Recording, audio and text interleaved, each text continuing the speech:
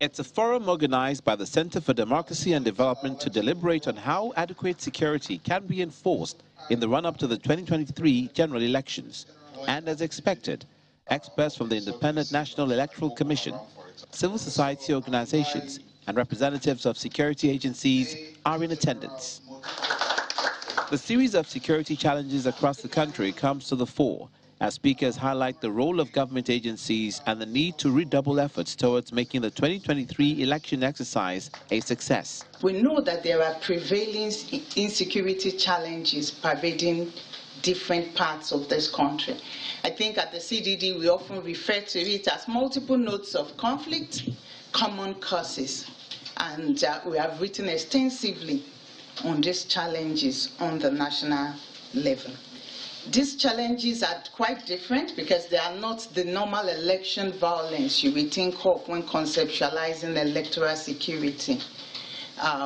We are, even as a country, dealing with election violence pre, during, and after elections are things we could do. We could mobilize all the security. For instance, we could come together as a community to deal with this issue and interest group. The INEC chairman, Professor Mahmoud Yakubu, also lends his voice to the call for adequate security and announces the schedule for the activities leading to the election.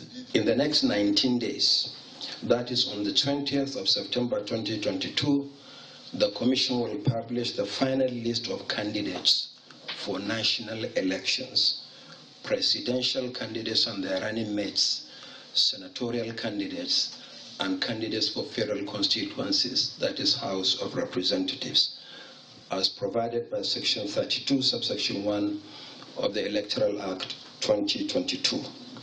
This will be followed on 4th October 2022 by the publication of the final list of candidates for state elections, governorship and state houses of assembly elections. Ahead of the September 28th commencement of campaigns, INEC is advising politicians to steer clear of issues that can heat up the polity and worsen the security situation in the country.